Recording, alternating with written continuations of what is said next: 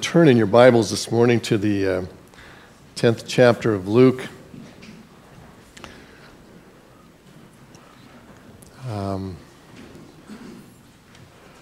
We truly, again, Patty and I appreciate the gifts that you give us. They're way generous every year. But seeing the Lord work among us is the thing that really, that's the gift. It's a gift from God as well as from you. To see Kurt back from Haiti today, to see, I don't know if Harlow's back from, he's kind of been going down to Colorado Springs to a camp doing some work. Patty just finished a 5-day club at the school this last week. The Truth Seekers have been doing projects here and there around the church of ministry, as well as coming to just a plain old hour of Bible study. We had 5 weeks of about 15 kids most of the time, middle school and high school. Those are the thrilling things, and there are many, many more of those just kind of going on all over the place. I hope you're participating and seeing some of those and reveling in the work of God among us and looking for more, praying for revival, that God will use us in a great way. Well, we're in Luke chapter 10, and one of the ways that the Lord prepares us for this is in His Word, and as He in Luke 10, as we've been looking the last few weeks at Him sending out the 72, not the 12 as He did in chapter 9, but now 72, to go before Him to prepare the way for Jesus.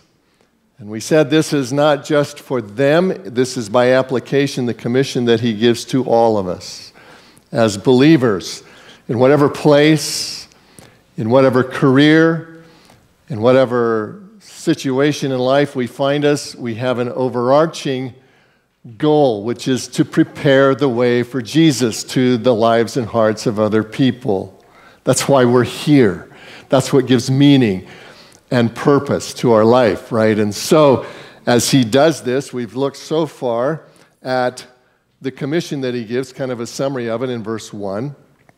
We looked at the challenge.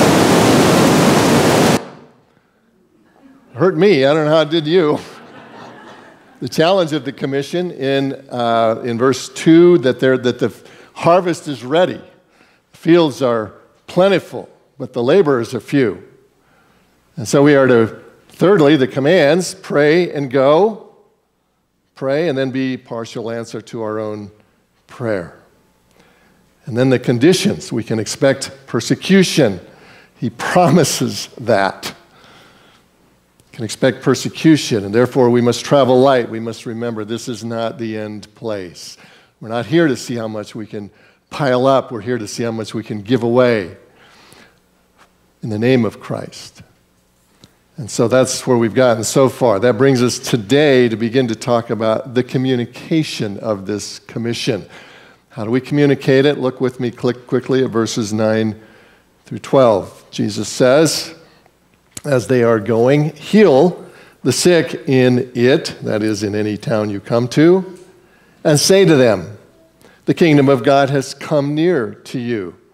But whenever you enter a town and they do not receive you, go into its streets and say, even the dust of your town that clings to our feet, we wipe off against you. Nevertheless, know this, that the kingdom of God has come near.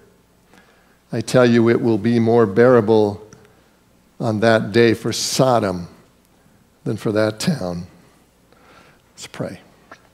Father, as we come to this passage, once again, we need your help to discern and to see what it is you would have us take away from this today.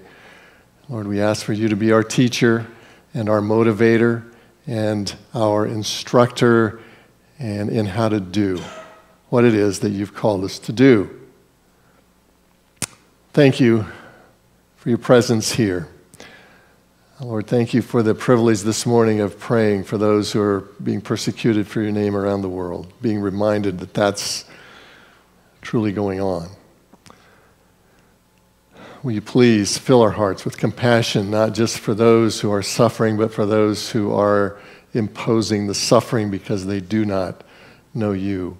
Give us a compassion for all lost people, starting with those right across the street from us, in our community, in our state, in our country, and in our world. Lord, that we cannot take a breath without breathing a prayer for you to take over hearts and lives. Bless us as we look at this word, we pray in Jesus' name. Amen. All right, the communication. When you take the witness stand, if you're in court, first thing they ask you is a question, right? You swear to tell the truth, the whole truth, and nothing but the truth, so help you God. And you probably say yes, or you probably get thrown out, right? That's what they're asking for. They want the whole truth. They don't want a half-truth. Half-truth doesn't work, right? We want the whole truth. If I told you, if you want to get to Fort Collins, you just get up here on Highway 14 and go about 20 miles to the west, that would be right? But if I fail to tell you, oh, by the way, about halfway there, the bridge is out, could be a problem, right? You could get hurt. Half-truth kills. That's the message of the Bible from Genesis 3 forward. And so we have a responsibility to give the whole truth. And when it comes to the gospel, which we love because it's the good news, right? It's what the word means. We often forget that there's a flip side to the gospel. And so as we look at the communication Jesus asks us to do here, I want us to see there are two pieces to it, two parts to it. There's the good news and then there's the bad news. We need to look at both and we need to be faithful to both. Now let's look at the good news, and we'll spend most of our time here actually. There are two ways that we are to communicate the good news. We're to communicate it in deed, and we are to communicate it in word. Look at verse 9 again. Jesus says, heal the sick in it and say to them, the kingdom of God has come near. There are two commands here if you look carefully. The first command is heal. The second one is say. Or another way to look at that would be that he's saying do and speak. So there's action and there's explanation. Both are part of the communication that we do. Now, their main job was to preach the gospel of the kingdom. Jesus made that clear in many places, not least of which in Mark 1:38 when he left a huge healing service to go out and preach the gospel in other places. Preaching is primary. But while Jesus was here and during the time that he gave these men special power to heal, that was also part of the process because it authenticated the message. It was a way of showing the reality of the message, authenticating it. Now, we don't have the same healing powers that they did. That doesn't mean we shouldn't pray for healing as we often do and sometimes see people healed, but we don't have the same kind of power that they did in this day and time on purpose. Jesus did this purposely for a period of time to authenticate. So what authenticates today? The New Testament, the Bible that they didn't have. We'll see it in Luke 16 so clearly. When Jesus will say, hey, listen, better than somebody coming back from the dead is somebody reading the Bible. That's our authentication. So does that mean, okay, so God's now out of the healing business? Of course not. Complete healing of the body is part of the promise of God, just not necessarily right now, not necessarily in this life. But it's there. So we don't want to be mistaken about that. God promises a resurrection when we will receive a body like unto his glorious body, Philippians 3:21.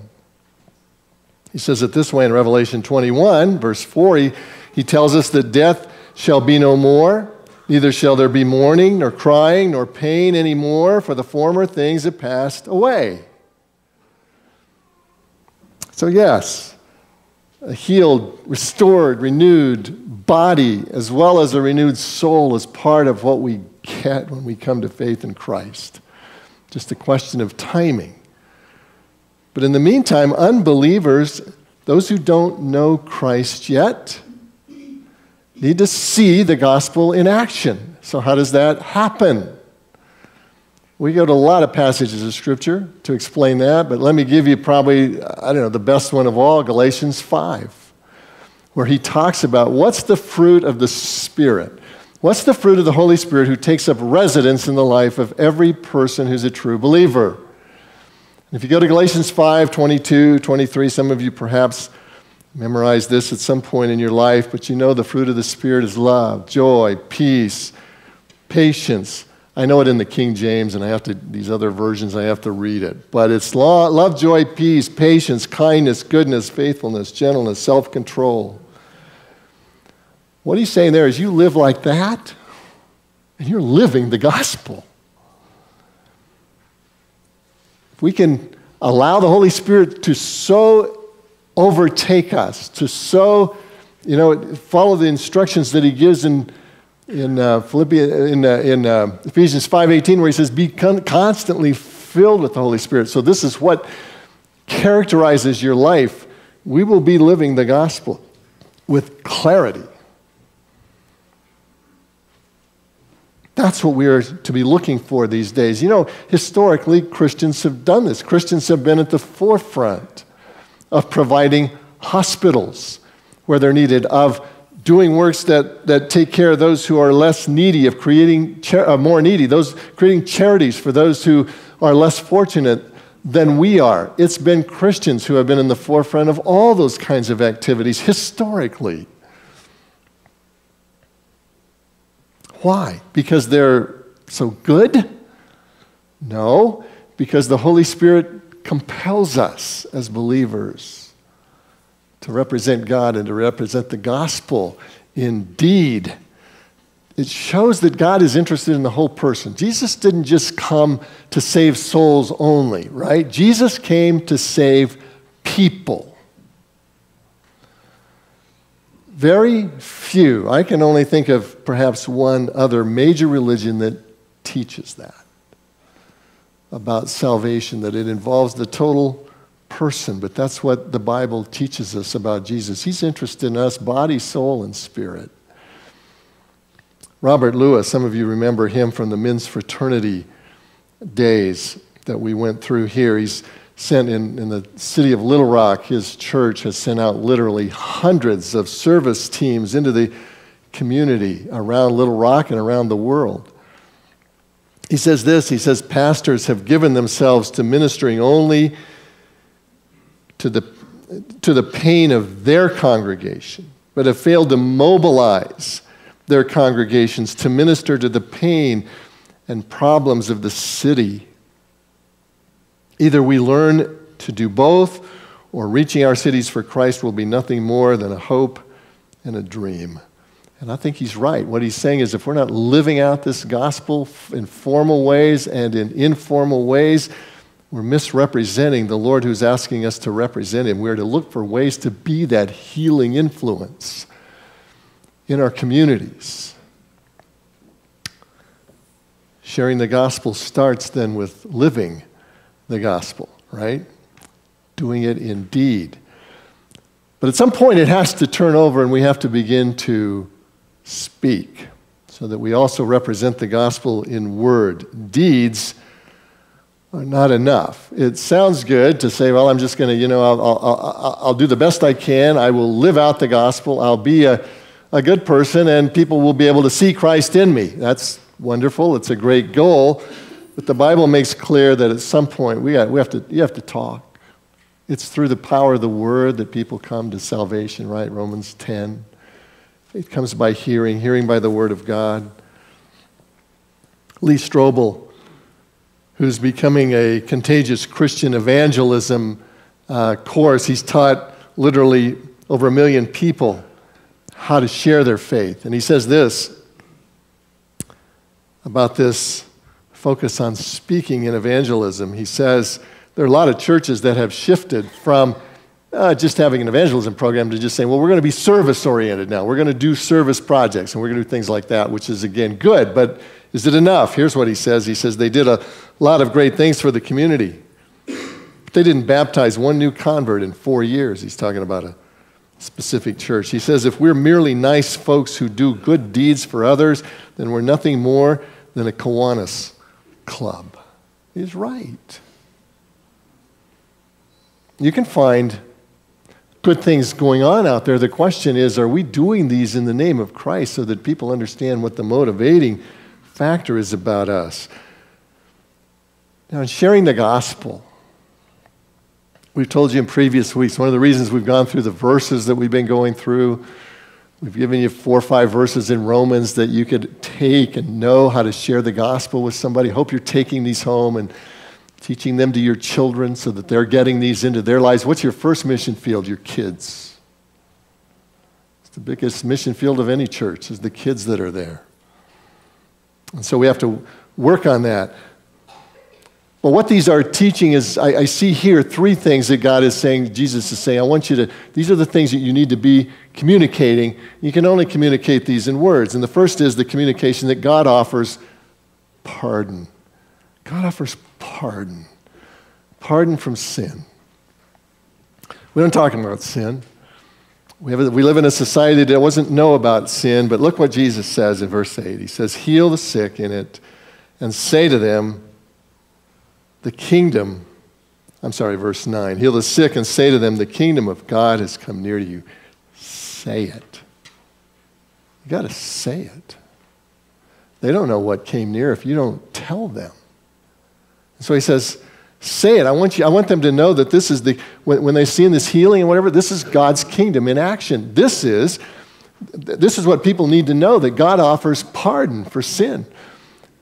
That Jesus paid the penalty for our sins and that now we can be forgiven if we will just come to him in faith and accept his lordship in our life. It's free to those who will accept it. You say, well, where do you see that in this verse? Well, that's a good question. It says the kingdom of God has come near, right? But remember this.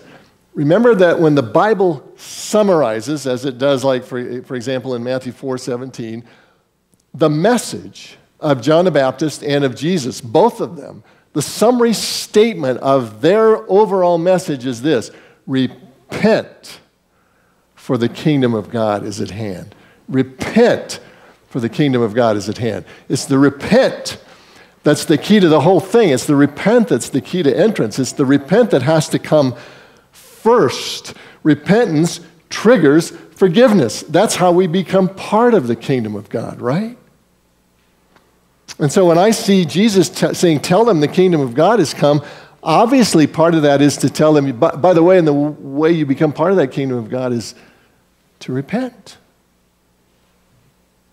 Jesus warns in verse 13, for if the mighty works had been done in you that had been done in Tyre and Sidon, they would have, what? Repented long ago.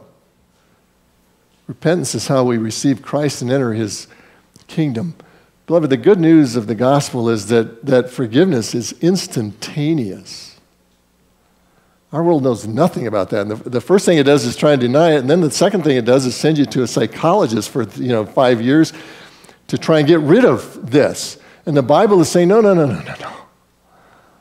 Yes, you do have a sin problem, and it's not a fake one, it's a real one. You have guilt because you are wrong. But you can be rid of it instantaneously. It's not that something you have to do penance for. It's not something you can work to merit. It's not something that you can somehow earn. You receive pardon from God when you come and ask for it in the name of Christ and confess your sins and say, I want to go a different way. Pardon for sin. That's good news. That's what Romans 8:1 says, the verse we just memorized, right? It says, there is therefore now no condemnation to those who are in Christ Jesus. Now. Not years from now. Not when you die.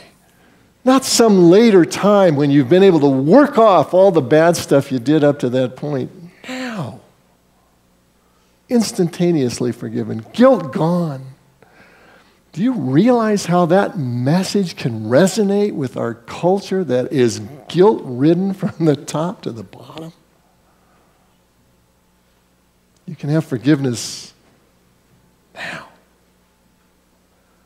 1 John 1:9, I realize it's written to believers, but it's equally applicable to unbelievers. If we confess our sins, He is faithful and just to forgive us our sins and to cleanse us from all unrighteousness. What a promise. The cleansing power of God. Sounds too good to be true. Just remember what it cost the Lord to provide it. And remember what we saw in Luke 9, what it'll cost you to accept it. It's free, but your life has to turn around and go another direction, right? It has to be submitted to the Lordship of Jesus Christ. But in Christ, you can be like you never sinned. What a message. But people won't get it if we don't say it. Second part of the message, God offers peace. God offers peace. There's a message for our day, is it not? God offers peace. Whatever house you enter, verse 5, whatever house you enter, first say, peace be to this house. The Hebrew word was shalom. Most of you have heard that word. It's the Hebrew word for peace. It's a word that means wholeness. It's speaking of somebody who's integrated, someone who is at peace with God, peace within, peace with others, someone who kind of has it together. This is what the word shalom means, blessing to you. This is what I wish for you, that you be a person who is at peace all around. Now, by the time of Christ, granted, it had become more or less a greeting, kind of like we say, have a good day, right? And yeah, we mean it, but it's just kind of a way of saying hello, right? And the word shalom was that way in the time of Christ. But when Jesus sends these men out and tells them to say, peace to this house, it's not just a friendly greeting, beloved. They're bringing the real thing. They're bearing peace. They are peace bearers. True peace is a priceless thing, is it not? To be at peace, as elusive as the wind, really, in some ways. Thomas Merton tells us why. He says it this way. He says, we cannot be at peace with others because we are not at peace with ourselves, and we cannot be at peace with ourselves because we are not at peace with God.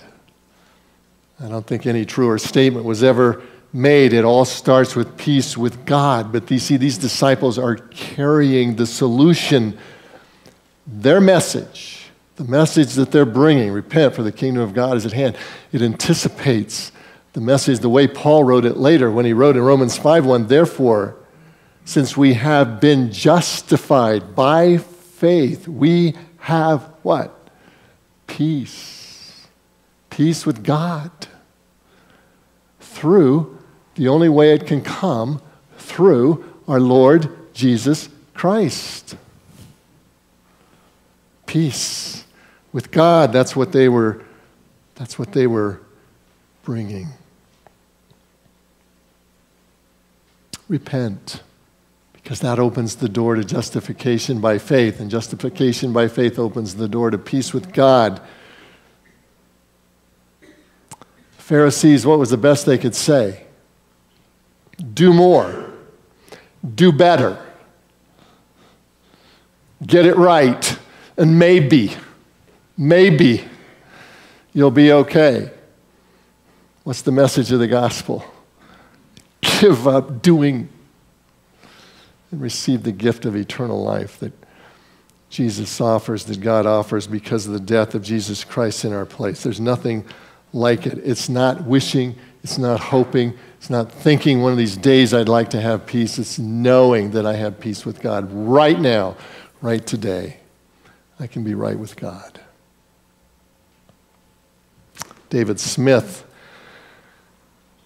was one of the finest pit crew chiefs that was around in the 1960s, NASCAR racing. Some of you followed racing will be aware of him. He got heavily, though, into the hippie scene that was prominent in those days. Some of us remember it well. He had the long hair. He got into the trademark of the hippie scene, which was, of course, an overindulgence in drugs and in alcohol. His father, who was a new Christian, started talking to him and witnessing to him and trying to get him to understand that he needed to come to faith in Christ. And David just blew him off the way young guys will tend to do. He says, well, Dad, someday when I get old like you, then maybe I'll get religion. His dad said, but David, what if you died tonight? One of your crazy parties, or what if you wrecked your car tomorrow? Where would you be? And David said, well, I guess I'd be pushing up daisies. His dad said, David, your body might be pushing up daisies, but you have an eternal soul which will be either in heaven or in hell. There'll be no just pushing up daisies. Well, he blew it off. It wasn't too many months. He was going on about this life, and he began to realize he was taking a little more drugs, a little more alcohol all the time to get the same buzz. And pretty soon, it really wasn't that much fun at all. And so he pulled out a Bible one day that his mother had given him, and he began to read in it. And she'd typical mother, she'd marked all the right verses, right? Go here, go there. Here's where what you need to see.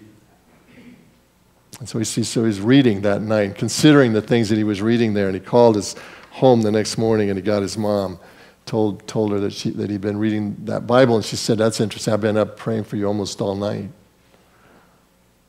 You were just on my mind. Well, that was enough for him to decide. Don't you wish it was always this easy? It's not, but sometimes it is when the Lord works. He said, I decided it was time to put my faith in Christ. He confessed his sin. He invited Jesus to become the Lord of his life. And here's what he says about that. He said, I knew at that moment all the guilt was gone. The burden lifted off my shoulders, and in its place a joy and a warmness and a complete peace came into my life right then. He was just experiencing Romans 5:1, right? Peace with God.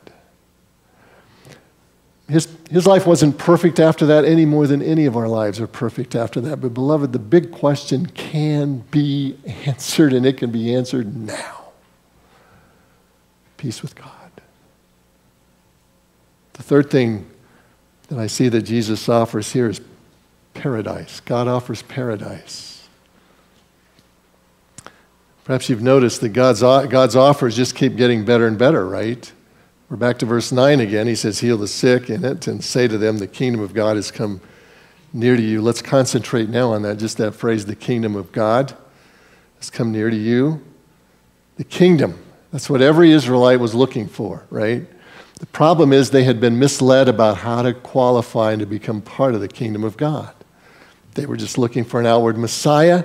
They had missed the fact that God, even through the Old Testament, had been telling them, you need to have your heart cleansed. You need to have circumcision of the heart. This had been constant, but they had missed it, and their leaders did not teach them this. And so when the kingdom itself came in the person of the king, so close they could reach out and touch him, they missed it. What a tragedy. The very thing that they lived for, that they wanted more than anything else, right in front of them. And they missed it. What is the kingdom of God? At its core, and this will help you because when you read Scripture and you're trying to interpret and you come across these phrases, kingdom of heaven or kingdom of God, they're the same thing, used interchangeably at times, just the word kingdom. At times it'll be perplexing because at times it seems like it's ethereal and over here, and at times it seems like it's very political. What is it?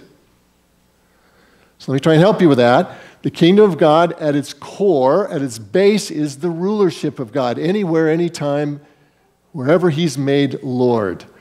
That's why the kingdom of God begins inside our hearts. That's why Jesus could say to Pilate later on, my kingdom is not of this world, even though it certainly is going to be of this world one of these days. At its core, it's the rulership of God in our hearts and our spirits.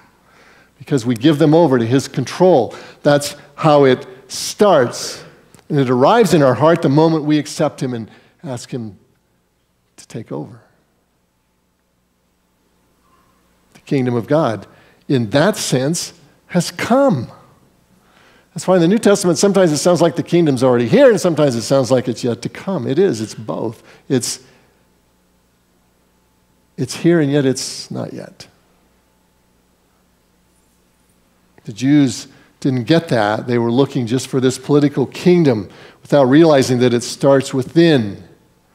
And so that what they wanted was the political kingdom. They wanted all the benefits of that, but they did not want the rulership of Christ in their hearts. And yet, in seeing the miracles, they were seeing the power of the kingdom at work right in their midst.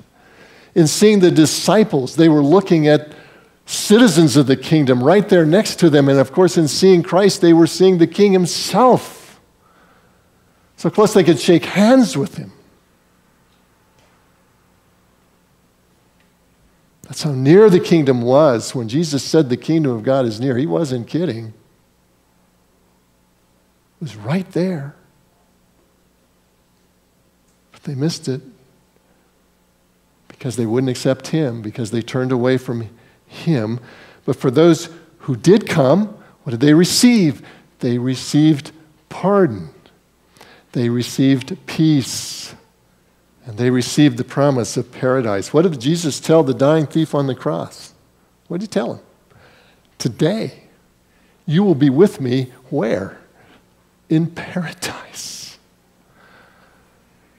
The minute that reprobate that was hanging there, and he would have only been there if he was kind of the worst of the worst, the minute that he stopped his mocking, because the Bible tells us that's what he was doing when he went to the cross, the minute he stopped that, the minute he confessed his sins, which he did, when he said to the thief next to him, listen, this man didn't do anything to deserve to be here. We deserved everything to be here.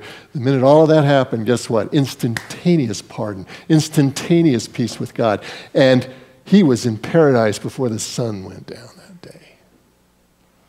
It's nobody too bad to be saved by God. Paradise is for those who will accept Christ. It's the real deal. It's not just some ethereal promise out there. We're going to have a service for Leela Kearns tomorrow to memorialize her life here. You couldn't get her back here for anything. Why? Because she's in heaven enjoying the benefits of belonging to Jesus Christ. He promises paradise, and believe me, beloved, he delivers. And it makes a difference if we believe in that promise. It was interesting to read Tim Keller. Now, this guy's he's a pastor, right? He's a great preacher in New York City. He had thyroid cancer at one time, and he was going to have to undergo an operation. Now, the prognosis was pretty good, but he said, still, it's a cancer operation. And he said this. He said, I was reading in Tolkien. He loves that kind of stuff. I was reading Tolkien in the third book of the Lord of the Rings. And he read this when everything was going wrong and it looked like evil was going to win. And you've all seen the movie, right? So, evil's going to win.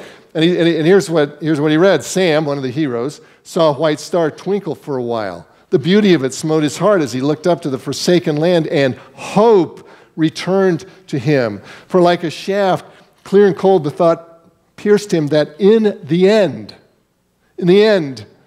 the shadow was only a small and passing thing. That's this life, beloved. That's why C.S. Lewis called it the Shadowlands, because that's where we live. The shadow was only a small and passing thing. There was light and high beauty forever beyond its reach. Putting away all fear, he cast himself into a deep and untroubled sleep. And here's what Keller comments on that. He said, it's really true. It's really true. Because of Jesus' death, evil is a passing thing, a shadow. There is light and high beauty forever beyond its reach because evil fell into the heart of Jesus. The only darkness that could have destroyed us forever fell into his heart. It didn't matter what happened in my surgery. It was going to be all right, and it is going to be all right. And whatever you're facing, beloved, it is going to be all right. The big question is answered if you belong to God in the person of Jesus Christ.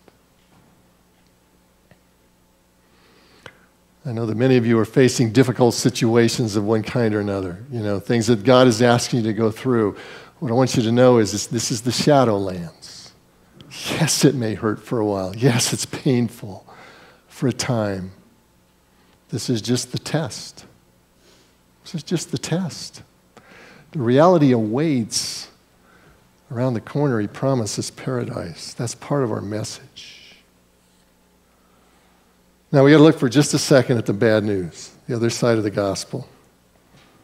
We're going to, fortunately, we're going to get to some passages on hell before long here in the book of Luke, and we'll get into this in more detail. But the other side of the gospel is the bad news, and it's really simple. In order to get what God offers, you have to accept it. Does that sound simple? So what's the bad news? Well, if you don't accept it, you don't get it. If you don't invite him to be the Lord of your life, you don't have him, and you don't have his blessings, and you don't have any promise that he ever made. And so it says in verse 6, and if a son of peace is there in this house, your peace will rest upon him. But if not, it will return to you. Jesus is saying you guys are the peace carriers. If people will accept you and repent, they will have peace with God, peace within, and peace with others. But if they turn you down, no peace anywhere. No peace. Verse 16, the one who hears you hears me. The one who rejects you rejects me. Think about that the next time you're feeling bad because a friend or somebody you thought was a friend or somebody out there is putting you down and you feel alone and you feel isolated and you feel dumb and they know all about the elite education and and you just feel isolated. Think about that. Think about what Jesus says here. If they reject you, they reject me. And the one who rejects me rejects him who sent me. What Jesus is saying is to reject the gospel of peace is to reject the one who brought it in the first place. Then it's to reject the Christ who paid for it on the cross. And finally, it's to reject the Father who arranged for all of it in the first place. Ooh. Wouldn't want to be in those shoes, would you? Jesus says it's going to be better for Sodom in the judgment than it is for those people. There is no peace without the Prince of Peace.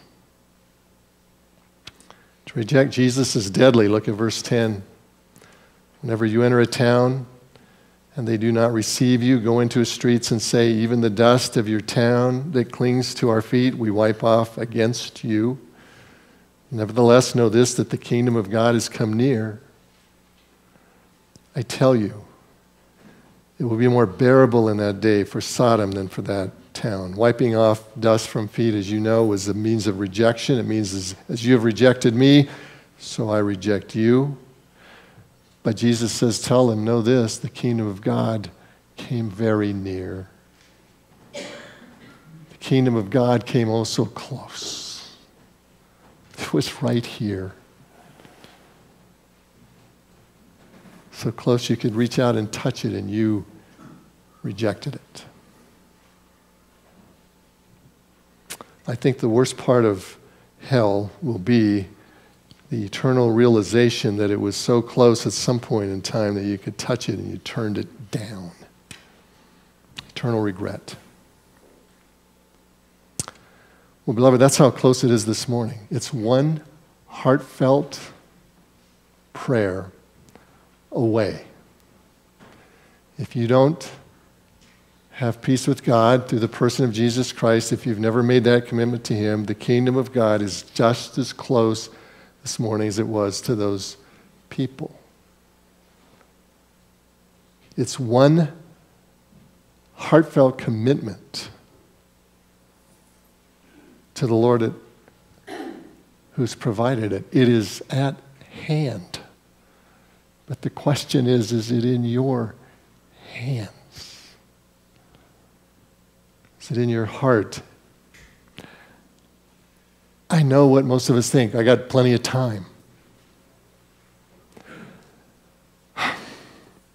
We don't know if we have plenty of time, right? Guy goes to the doctor, he says, give it to me straight, I can take it. The doctor says, well, okay, if you want it straight, here's what I'll tell you. Don't buy any green bananas.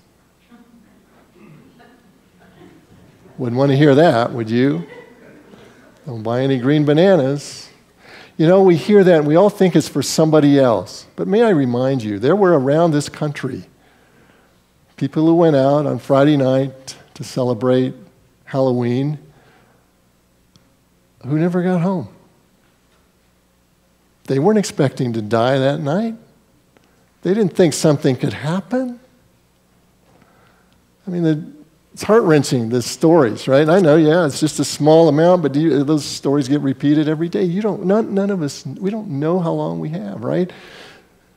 So the wisdom is this pastor was teaching a class, on repentance and on eternal life and on how to get right with God. And he said the way, it requires repentance to get right with God. And the student said, well, when should we repent? And the pastor said, we should repent, if you're going to ask that question, repent the day before you die.